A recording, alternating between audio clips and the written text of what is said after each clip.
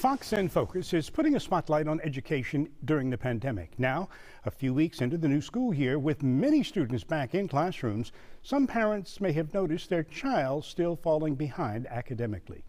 Fox 26 anchor Kaitlin Monte takes a look at whether it may be something more than pandemic learning loss. Many parents spent a year of the pandemic supervising their child's education during virtual learning, yet most parents are not trained in how to spot the difference between pandemic-related learning loss and a diagnosable learning difference that could make their child eligible for ongoing academic support that could change their life.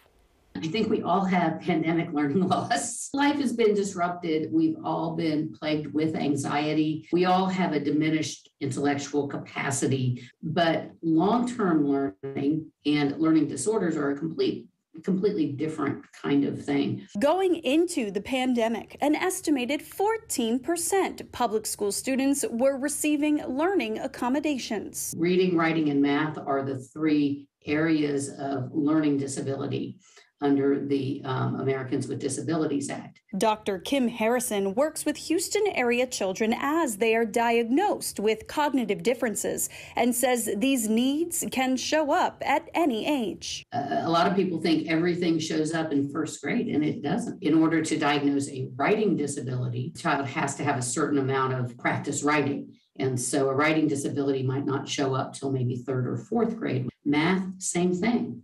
A lot of children can count on their fingers, and as long as the math that they're doing is with their digits, then they're okay. But once they get beyond that, you have to have problems that require a higher level of reasoning before that's identified. So math disabilities often 5th, 6th, 7th grade. Even ADHD, which she says affects only about 5% of students, can lay hidden up through high school. Sometimes a bright child can hold it together and memorize a lot of things without having to pay close attention until about 8th or 9th grade. So when we see a dramatic decline in test scores, usually that's where the red flags go up. And that's when investigation needs to happen. Investigating a possible learning difference is a service available through the public school to which your child is zoned, even if your child is not currently enrolled. Parents can request a learning assessment and should not be afraid of where that leads. We usually see our children through our eyes, and if they're not just right, it's hard to figure out what to do.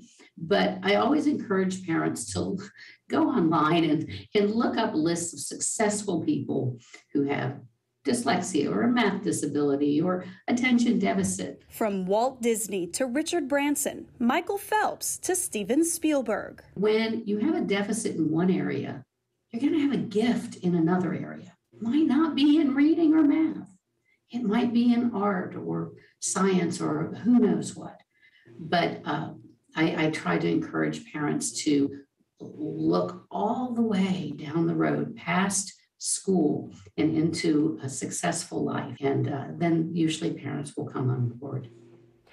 So do not be afraid to ask your local public school to have your child academically evaluated for a learning difference. You can learn more about that in part 2 of my report, which will air right here on Fox 26 and be available on fox26houston.com. I'm Kaitlin Monte, Fox 26 News.